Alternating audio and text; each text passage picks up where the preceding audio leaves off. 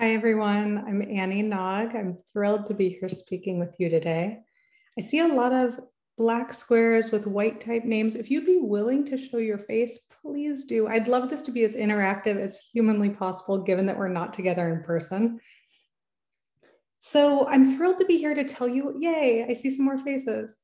I'm thrilled to be hi, David. I'm thrilled to be telling you more about, David's the one who told me about this opportunity. So thank you, David.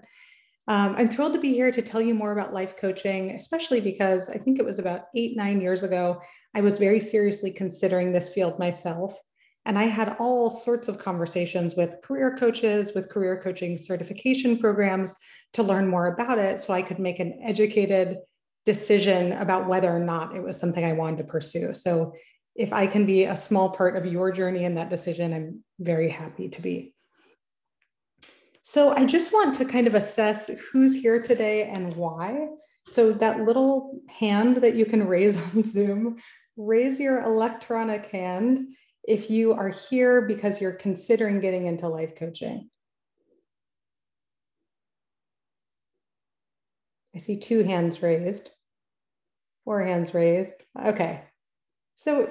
So a couple people said yes to that. How many of you are here because you're interested in hiring a life coach and you're interested to learn more about what that is like? Just raise your electronic hand with that one. This is helpful just to understand why people are here. And how many of you are here out of pure curiosity because you just want to learn about another field? Raise your hand with that one too. Okay. Okay. Lots of people. Okay, awesome. And if you would, in the chat, just type maybe the number one thing that you're looking to learn here today. And I'll do my very best to speak to those things. So I'll just wait and look in the chat. Just type what you're hoping to get out of this next, whatever it is, probably 40, 45 minutes.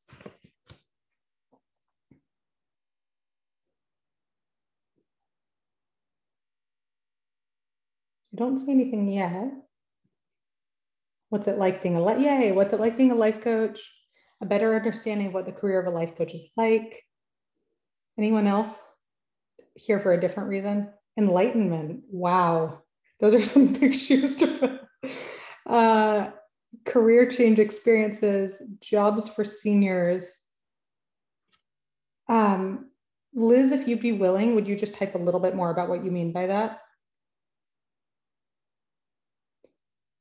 Learning to be a better employee. So today we're not going to be providing life coaching, but we will be talking about the field to understand this career and learning if it's a career fit for me, to understand more. Okay.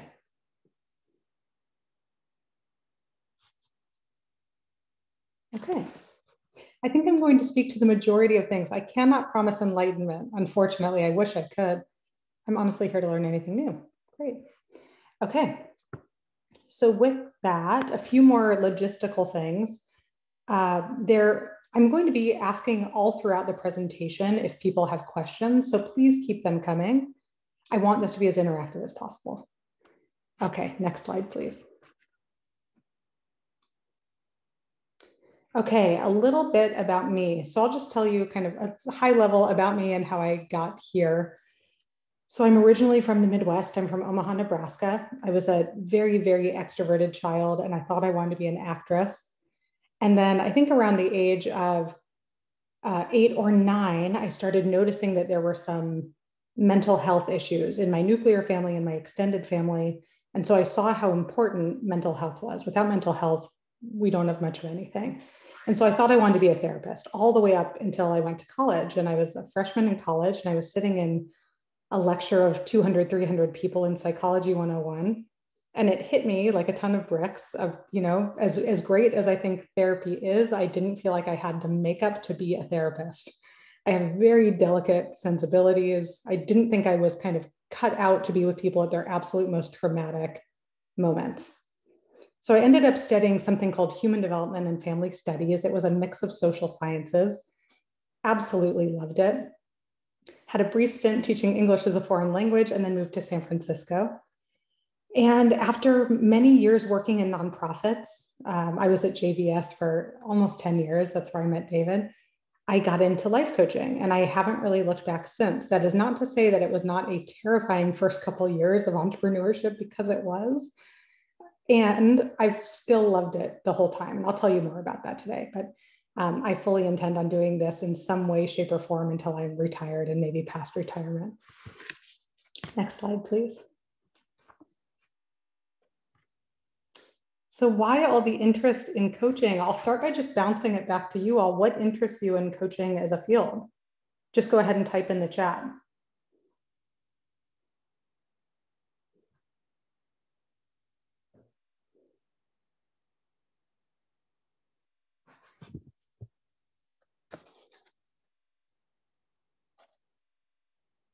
Don't be shy. What interests you in coaching?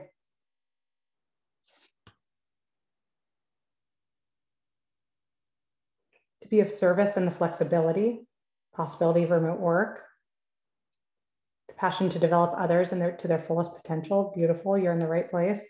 I love to inspire and inspire others. Awesome. Ability to coach victims of sexual exploitation. Oh, already coach folks. And please, if you're not already looking at the chat, do. That way we can all be interacting with each other in some way. Helping others through my experiences. Beautiful. Help people and lead them.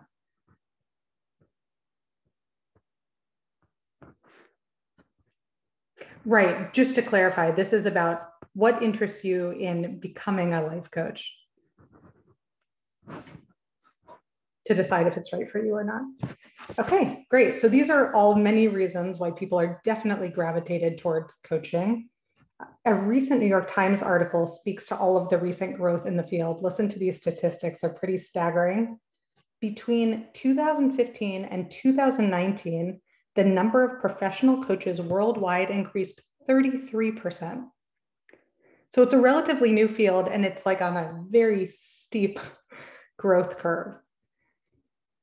Let's see, there are an estimated 71,000 coaches worldwide and 23,000 based in North America. So that just gives you a sense of the fact that people are very much being drawn to this field for all the reasons you mentioned, like flexibility, like having a job that's meaningful. I think especially after living during a global pandemic and us all having to face our own mortality, these questions really came up of, what am I doing 40 to 60 hours a week and why?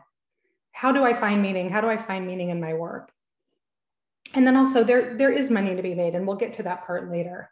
I think most of the very, very successful coaches who get into it, that's not the predominant reason why they get in. They get in because of reasons oh, I'm just looking at these beautiful answers. Yeah, that's great. I encourage you all to look at the chat as well. Thank you for sharing, Deborah and Paulette and everyone else. Okay, next slide, please. Okay, so like anything, there is the good and there's the bad.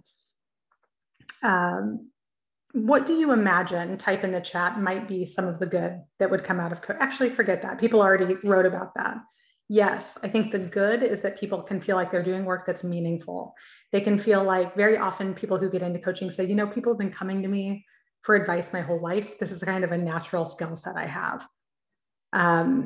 Flexibility for sure. I think people have that more than ever. And coaches very often have seen clients via phone and internet.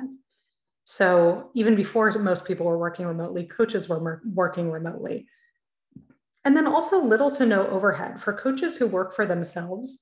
Because the work is done online and done via phone, all you need really is a space where you can talk confidentially with people on the phone or on the internet, and you need an internet connection.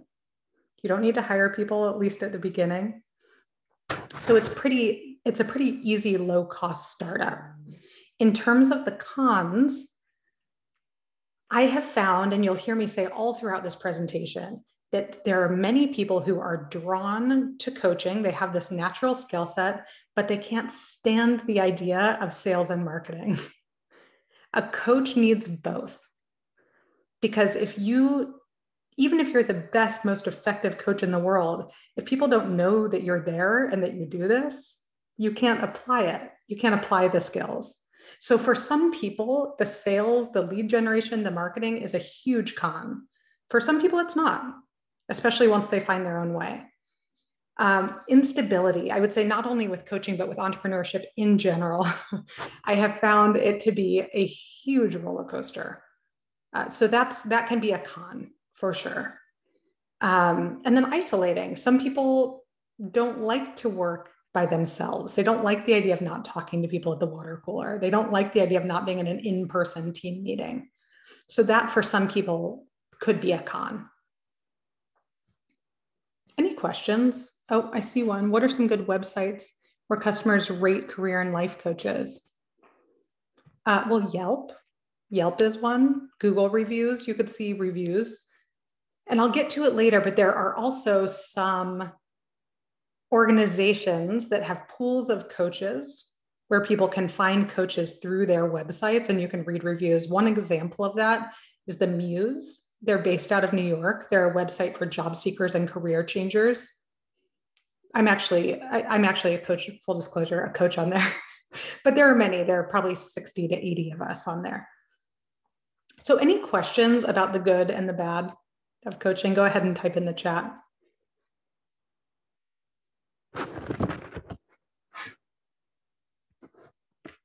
Okay. Okay, next slide, please. Necessary skills and attributes. So coaching, I will say, just like everything else, coaching is not for everyone. I think there are certain people who do really well at it. So let me ask you a few questions. I'll give you a mini quiz. So if you want to pull up a Word document or take out some pen and paper, you could just answer these questions, yes or no. I have 5 questions for you. Okay, so question number 1. Do you enjoy deep conversations with perfect strangers? Yes or no?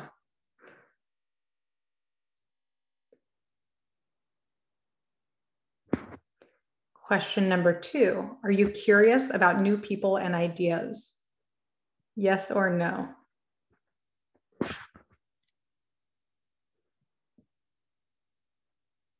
And just to clarify, the answers won't go in the chat, they'll go on your own little piece of paper or screen, whatever you're doing, computer, paper. Number 3, can you be trusted with secrets?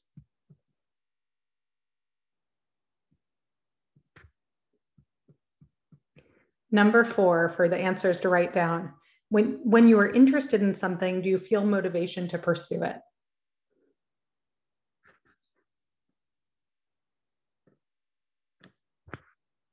And finally, number 5, are you bold in putting yourself out there? Yes or no? So tally up your yeses, tally up how many yeses you had of those 5 questions. And I would say if you answered yes to 3 or more of those questions, coaching may be a fit for you.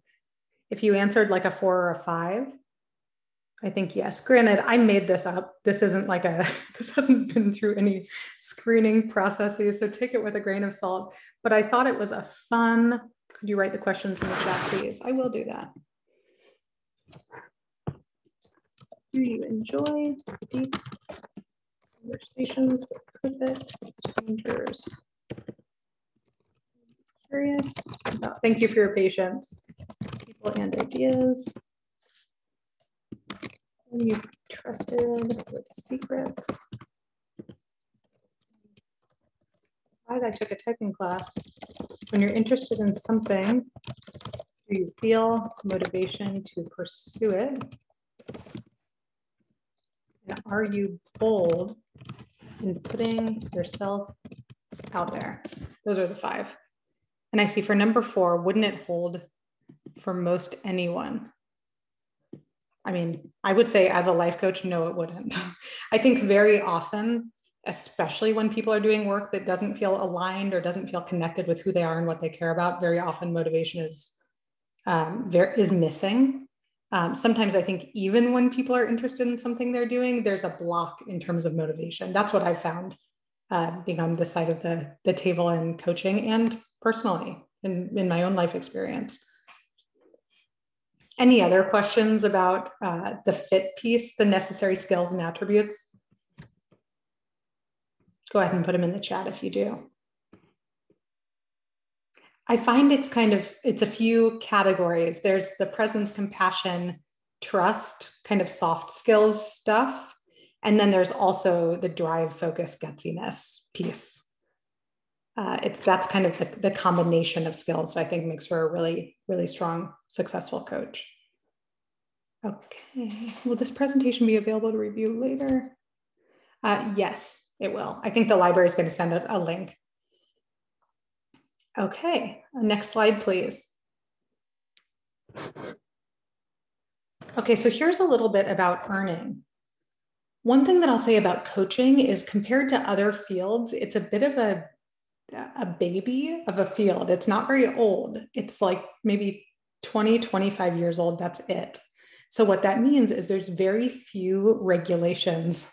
If some people I've heard refer to it as the Wild West, where people can kind of hang up a shingle without any training, for example. People can charge as much or as little as they choose. I have a suspicion that that is going to be changing. The more the field grows and the more mature it gets, I think that will be changing, probably for better or for worse, and for worse. So this is what I learned from a Sherpa, a website called Sherpa, and also what I've heard anecdotally. So personal coaches, and what that means is people who their clients are individuals who hire them for coaching. They make less than corporate coaches, and they make an average of $200 an hour. Again, it is all across the board. There are some people who charge less.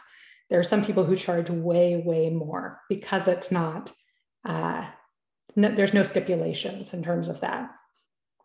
Corporate coaches make a lot more because corporations have money to pay coaches to work with their staff. So they make an average of $325 an hour. Very often, it's not just a one-off session. Very often coaches package their sessions.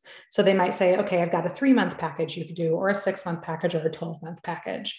The beauty of doing that is, one, you can make more impact because you have more time with an individual.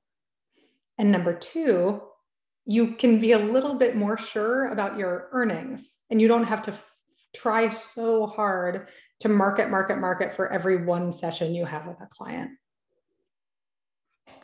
How much better for the customer would you say in-person career coaching?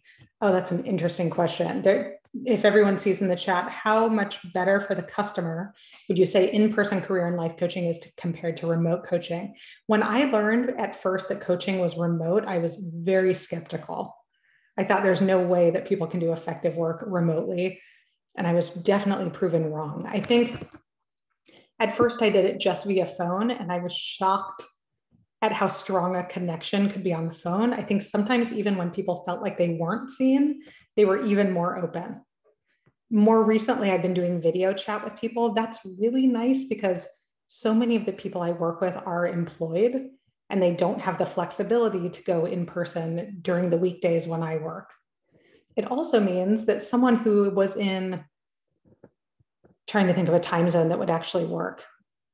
Someone who is in some other country where we spoke the same language, the time zones worked out, we could be the best match in the world. And because we can work remotely, we can work together. So it just opens up possibilities. The one last thing I'll say about that is I think it's one of the ways that differentiates coaching from therapy. I think when people think about therapy, they think of going and sitting on a couch or laying on a couch and talking. And I don't mean that with any negative connotation. I think therapy is great. I think the whole idea with coaching is where are you now, where are you going, and how are you going to get there? There's a lot of momentum. So hopefully that addresses your question. How does one know how long it will take for a client's issues to be resolved? That's a great question. So what I like to do with clients is have a session on me. I don't charge them for it, like an introductory session where we have a full hour where I can learn more about them, about what they're looking to get out of coaching. So I can determine, number one, can I help? Because sometimes I can't. And number two, are we a fit? And by that, all I mean is, do we enjoy the conversation? Is it free flowing? Could we see talking every other week for an hour? Because sometimes personalities just don't mesh. So that's how we determine fit. I don't like the idea of blindly taking on a client when I don't know if our personalities are a match and if I can help. One example of when I know I can't help is sometimes people call and they say, I don't know if I'm looking for a coach or a therapist. And if they say something like, I'm so depressed, I can't get out of bed in the morning, or I'm currently dealing with an eating disorder, or I was physically abused when I was younger and am still working through that. I know that I am not equipped to support them through those issues, and I wouldn't be doing them or me any favors to pretend that I could. So in that case, I would say, I would recommend looking for a therapist at this point. And sometimes when the personality isn't a fit, I know a lot of other coaches who are great, and I can refer to them instead. Sometimes it's not personality, sometimes it's tools.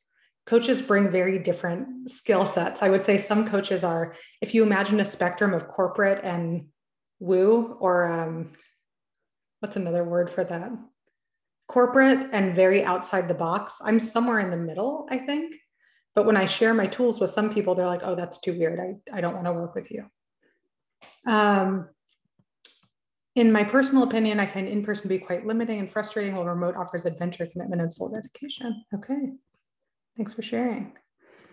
Okay, anything else about what people make? I think that's it. Next slide, please. Okay. Can you clarify the distinction between coaching and therapy? Great question. It's a question that I get asked all the time by potential clients. I would say, first of all, it's very hard to generalize because these days there's a lot of kinds of coaching, there's a lot of kinds of therapy. So I will speak in very general terms. I think of them as a Venn diagram, like two overlapping circles.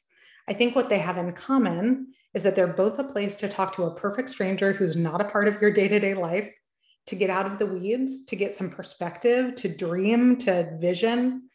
The ways that I think that they are very different is, number one, the trajectory. So I think with therapy, generally speaking, it's looking to your past. It's looking at what happened in the past that I'm still healing from, that I need to work through so I can move forward unencumbered. And then with coaching, it's much more so, where are you now, where are you going, and how are you going to get there? There's room in both to talk about emotions. The difference is in coaching, we're talking about present emotions. So there's not a lot of storytelling. There's not a lot of someone coming in and like talking for an hour. It's much more of a back and forth. I hope that answered your question, Laura. If it didn't, please write more in the chat. What are your transformational principles? I'm not sure what that question means. Deborah, if you could restate it, that would be great. Okay, so types of coaches.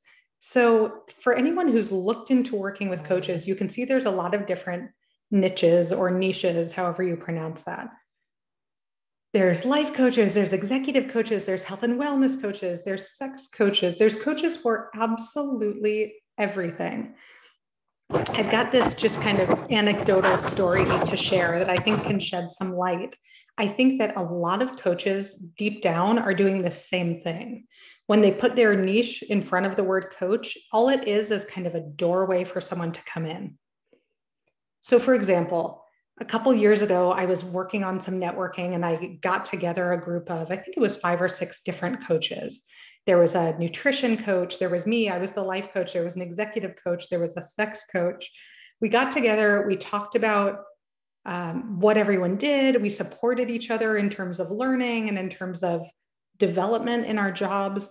And one thing that became very clear to, I think, all of us is we did very similar work despite having different titles. And the reason why I think that is because someone might come to career coaching, but to pretend that career is completely separate from who they are as a person and their spirituality and everything else, I think is silly. I think we are very multidimensional people, and these things all very much connect. If you have any questions about that, let me know. Where do you market yourself other than the Muse? So I'll get to this. I'm actually going to get to that a little bit later. If I don't answer it later, let me know. Yeah, I'll get to this one about training later too. Great questions. Okay, next slide, please. Okay, so what do coaches do day to day? So part of the reason why I love this field is because the days feel very dynamic. They're not ever kind of all the same. I think the day depends on where you are in your business as well as what season it is. So, for example, when I was first starting, I didn't have any clients to work with. So, I was doing a lot of networking. I was doing some exchanges for free where I would offer coaching to a marketing person and they would teach me how to market because I knew nothing about marketing.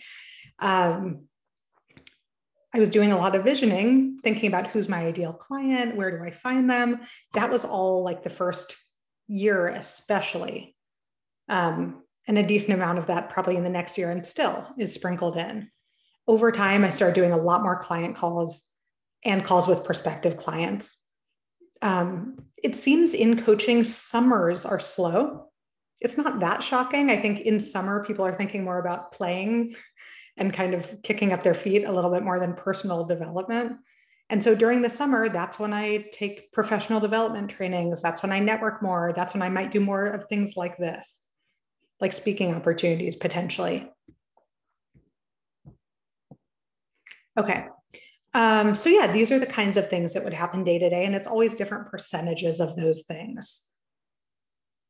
When I say administrative, I mean, I've got spreadsheets to track how many clients am I working with and how many calls have we had this month and what am I making so far this year, things like that. And then also I'll send reminder emails to people the day before the calls, or they might email me between with questions about the quote unquote homework, the stuff they're working on between calls. So it's a huge mix and it makes it very interesting and very dynamic. Okay, next slide, please. Okay, so education and training. So like I mentioned, this field, because it's so new, is very much wild west of a field. So some people say, you know what, I'm going to just kind of get business cards that say life coach and tell people I'm a life coach and get started. I remember when I was starting, my brother was encouraging me to do that. He said, well, if you can do that, why wouldn't you? Don't go spend all that money on a training. And I said, I don't feel like I would have the skills or tools to bring. I wouldn't know what to do with clients if I got them without a training. So I personally went the certification route, but it's not required. I think the pros of certification, it can very much increase your skill set. It can increase your confidence. And also there are some individuals and corporations who are seeking coaches who look to make sure that someone is certified. Not always, but I would say often. I would say the cons of certification is it takes time and money. Length of certification varies and the cost varies. So if you're looking for a certification program for coaches, there are so many. Some are remote, some are in person, some have different focuses. The one thing that I would highly recommend is that you make sure that it's ICF approved. ICF is the governing board for the coaching field, International Coach Federation. They put their stamp of approval on some and not all certifications. So you would want to make sure it's ICF approved. I can tell you with my own certification, I went to a school, I did a lot of research. For me, it was very important that the school was established, that they had been around, that they had a reputation, that employers knew who they were. So I went with a school called CTI, Coaches Training Institute. I think it's called something slightly different now. ICF stands for International Coach Federation. Deborah, I'll get to your question in just a minute. So that's why I went with them. I also love that they're all over the world and they happen to have a local branch. I thought that was cool to imagine that after graduating, I would have colleagues who were all over the world. And with that particular certification, there were two parts to it. The first part took about between 6 and 12 months, depending on if people were working at the same time, but it was 5 weekend-long classes. And what delighted me about those classes, I was never a fan of, I was never the best student in the world. And I walked into the room of those classes and it was exactly what I'd been looking for my whole life.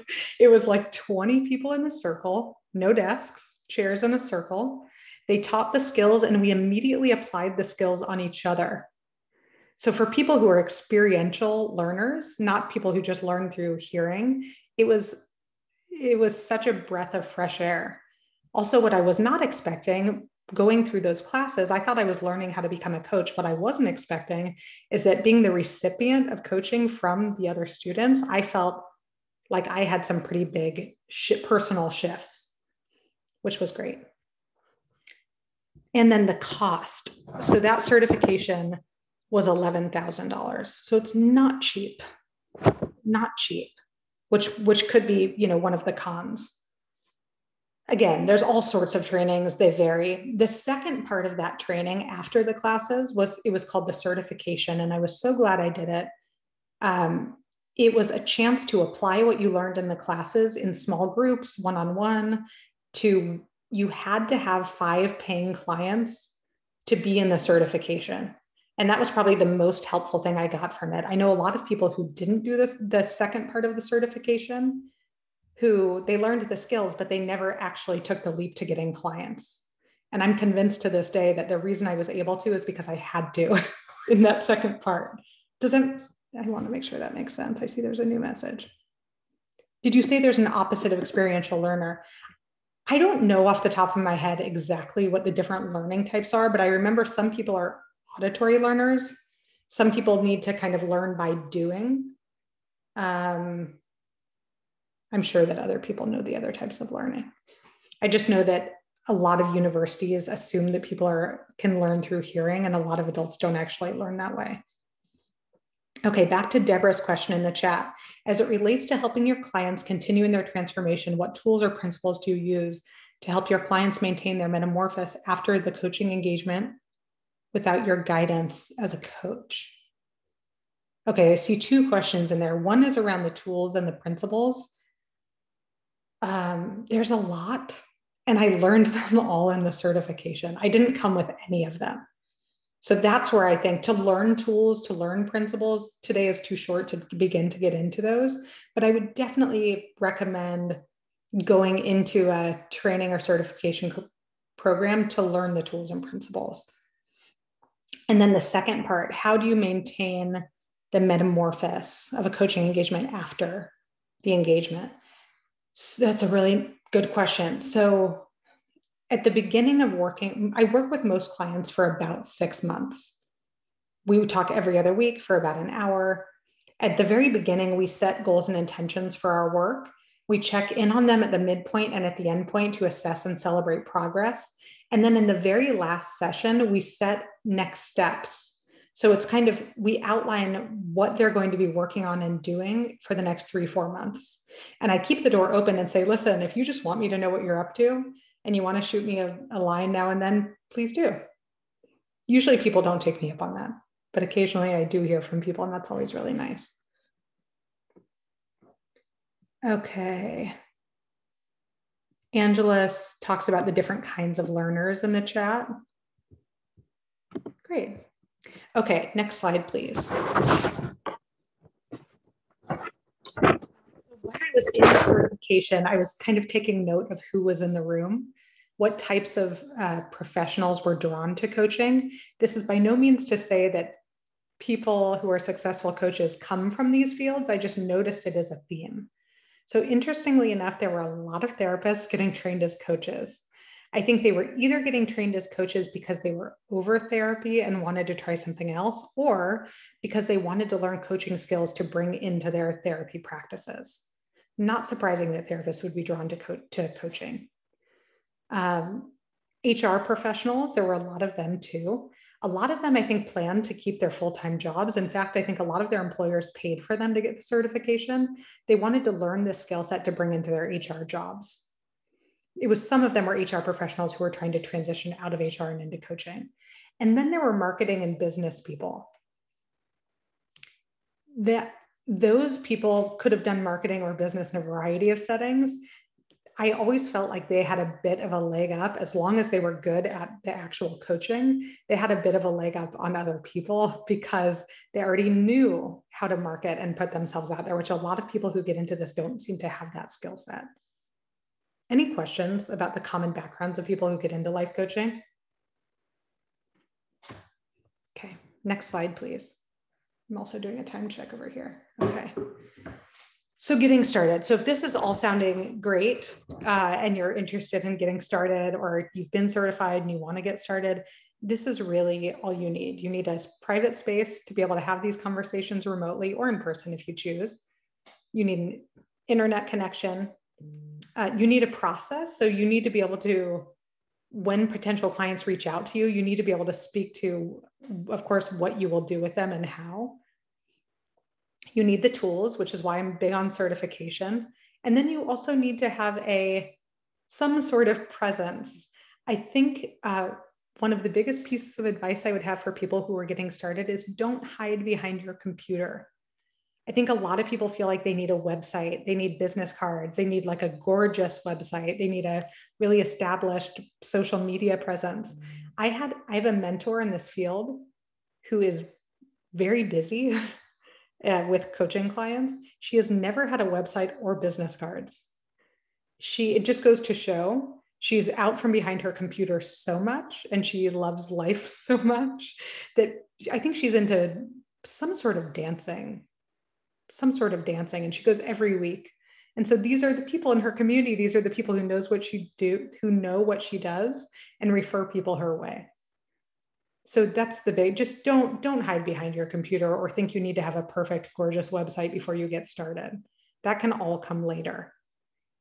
Okay, next slide, please.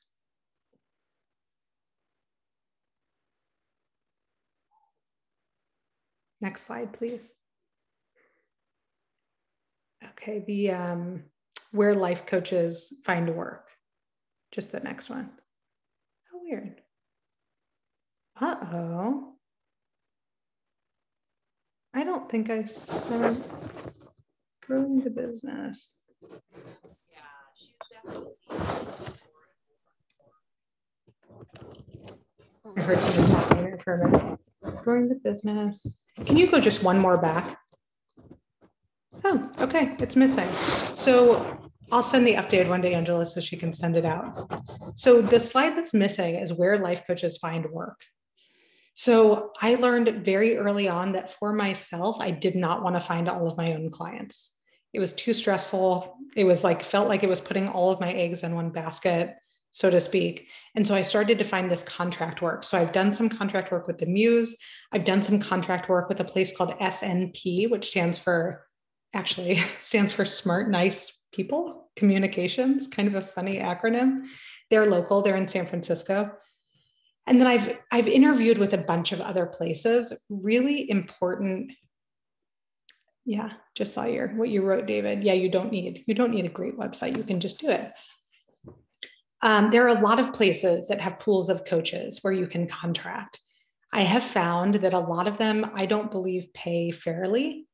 And a lot of them have kind of their own way of coaching. So for me, I just know that that's not a fit. For a lot of other people, it is.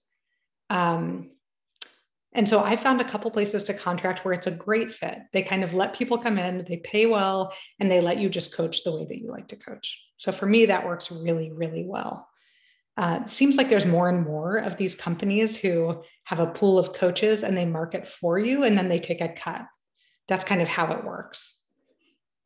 There's also coaches, and I really truly don't know many or any of them, but I know that these jobs exist where you can work internally as an internal part-time or full-time coach for a company.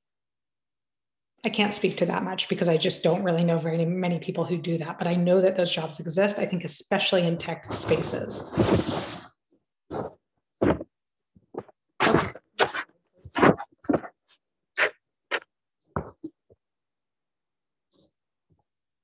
Yeah, SNP Communications. That's right, Elizabeth. I see in the chat. Okay, growing the business. We've spoken to this a bit. Many get into coaching because they're naturals at using the soft skills. People come to them, they're very approachable, they give great advice, they can be really present and compassionate with people. I think where people struggle, a lot of people with those skill sets struggle is putting themselves out there. I know for me, I knew very little about marketing. I felt really uncomfortable with it at the beginning. I had a lot of hesitations about coming across as just like slimy, like in a way that I didn't want to come across. And then over time, I think I'm 6 years in, I've been able to find my own voice. And now I love marketing because I found the ways that I like to do it. And that's the way I go. So I use a lot of social media, LinkedIn, Instagram, Facebook. And that's kind of how I do the majority of it. And then I'll occasionally, maybe once or twice a year, send mass emails to the people I've supported for the last 6 years, just checking in and saying, happy holidays or whatever it is. And thank you for keeping me in mind as a resource. Some people do newsletters. I started out with doing quarterly newsletters and I would dread it every time I saw it on my calendar. So I stopped doing newsletters. That's one of the really nice things about working for yourself is you can decide how you go about it. Referrals are really big. So a lot of people learn about me from the internet. It's one of the positive sides of the internet, through Yelp or wherever, if they just search career coach. Referrals and testimonials. Okay, I see Dave's question. What are some tech companies that have internal part-time or full-time coaches? I actually don't know. I know that they exist. And I'm sure if you look on LinkedIn and search those jobs, you would find some. I'm just really not very aware of those. Okay, next slide, please. Okay, resources. I've already mentioned these, but I wanted to make sure to share them visually. So there's the International Coaching Federation. That's kind of the overarching governing board of the coaching field internationally. It's a great place to find certification programs that they've approved of. Once you're a coach, it's a great place to find professional development training, networking opportunities. They're a great resource. And I would say the resource for coaches. And then I included the link to where I went to get trained, which is one of many, many training places called Coaches Training Institute, which I think now has a slightly different name. But if you search Coaches Training Institute, you'll find it. Ooh, okay, last slide. Okay, so question, just wide open for questions. I know there have been questions throughout, but if you have any others, please type them. And Angela, if you'd be willing to just share my contact information in the chat, that would be great. Website and where they can find me. Oh, you already did. Thank you. Brian shared that. Thank you. So please feel free to connect online. And let's see here. Yeah. I think I see a hand raised. Paulette? Maybe that's not a hand raise. How did you launch your coaching business? I'm trying to think to how I launched my coaching business. I think one of the first things I did was when I was in that second part of the certification and I needed to find 5 paying clients, I just emailed almost everyone I knew, previous colleagues, family members, at the time roommates, and said, hey, I'm in training, so I'm offering low-cost coaching to people who are interested. And it's a win-win because I need my hours and I'm offering low-cost training. And it was just really helpful to do that. It was also very scary to do that, but that was kind of how the ball first started getting rolling. Thank you, Mario. Let's see here. What else was involved in the launching of the coaching business? I did a lot of exchanges. I didn't feel like I had a lot of money to use to build my business. And so what I offered was coaching, and I would look for what I needed and look for exchanges where it was kind of a win-win. So like I found a previous client who wanted more coaching, was a marketing person, and she helped me build my website. I didn't pay for it with money, but I paid for it with time. So that was I would definitely recommend the exchanges. The difference between coaching and counseling. So I spoke to the differences between coaching and therapy. I think that would be a very similar answer to this, which is more so counseling, at least the way I understand counseling is very similar to therapy, is like looking to someone's past, helping them heal, helping them work through issues so they can move forward. And coaching is much more so, where are you now, where are you going, and how are you going to get there? So it's got a very forward moving momentum. How long did it take you to get to the place where you felt like you had a consistent flow of clients? I don't think you're going to like this answer. It took a while. It definitely took a while. I would say it took a solid 2 years for me to feel confident that they were going to keep coming and for me to feel relatively busy. Full disclosure, I have 2 little kids, so I work part-time. I've always worked part-time. I work 3 days a week. Some people pair coaching with another part-time job.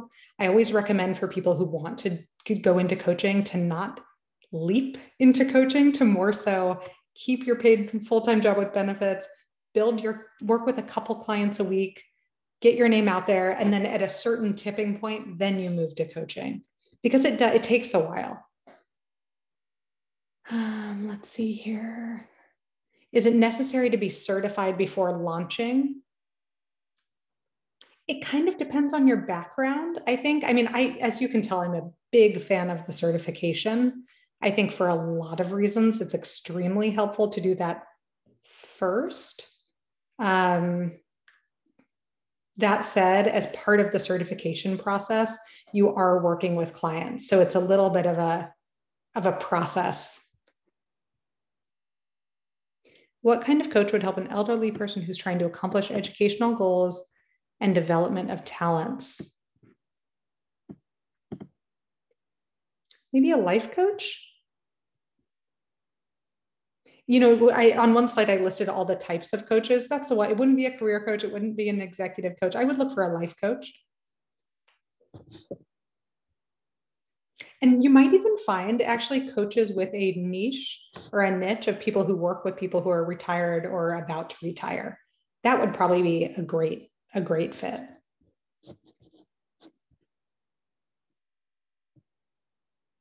You mentioned the field of coaching is only 25 years old. What type of people were filling this need before there was a job called career life coach? That's a good question. I don't know. I'm going to guess that it was therapists. And I think now it's so nice that people have more of an option, that it's a little bit more, there's more of a distinction. Do you coach other coaches? So this is an interesting phenomenon. And there are a lot of coaches who have most of their clients are coaches. And I've heard people express some concerns that it's like a pyramid scheme. I think most coaches have a coach or a therapist, or they're working on themselves in some ways. So for me, it's not very concerning. I think I've only had a couple clients who are trying to become coaches, but it's definitely not like a way that I market myself, that's who I work with. What type of coach are you? I call myself a life and career coach. I actively tried not to become a career coach, because what I did right before I got into coaching was I worked at a workforce development company organization, and we worked with job seekers to help them find and keep employment. So I was a little bit burnt out with the resume and cover letter writing. So I was trying not to become a career coach. And they say that your niche always finds you. And sure enough, people kept coming to talk about job and career. And so I do a lot of that work, but I don't do it on a very logistical way. We talk a lot more about the questions underneath the resume and cover letter. We talk a lot about who are you, what do you care about, and how do you line your work and your career up with that? How do you become more aligned? How do you turn up the volume on your sense of contentment? Any other questions?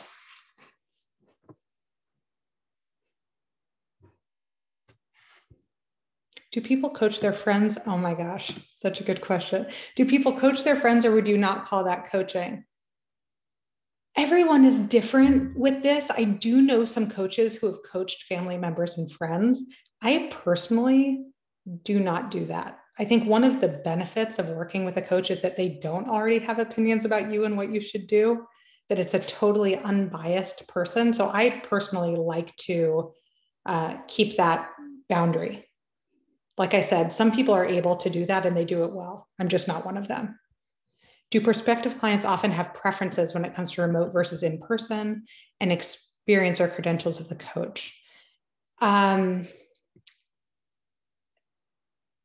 find that even if someone comes to a call thinking that they really want to work with a coach in person, if it's a fit, they'll work with you remotely too. There's not a lot of coaches I know who do in-person work. It does happen, but it's pretty rare. And let's see here.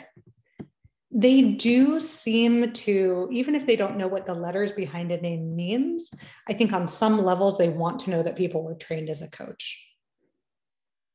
I hope that answers your question, Emily.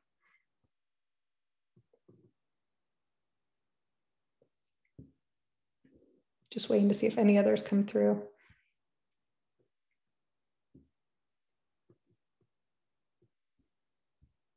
Great. Okay. All right, looks like we're wrapping up. Everyone, thank you so much. This was really fun. Thank you for help making it interactive. I really dislike talking at people. So nice to spend an hour with you all. Wouldn't a company that has an internal coach be a good place to work? Sure. Yes, I think it probably would. Okay. Thank you so much, Annie, for taking the time to share with us your knowledge and experience of what it's like